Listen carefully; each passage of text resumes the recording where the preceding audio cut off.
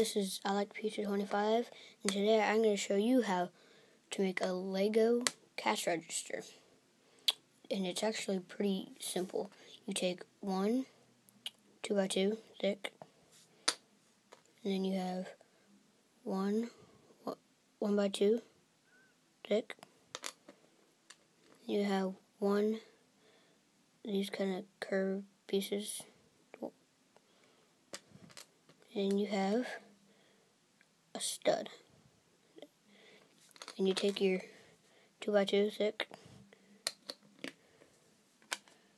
and you take your 1x2, place it right there. You take your stud, right there, then your curved piece, stick it right there. So you have kind of like a little cash register.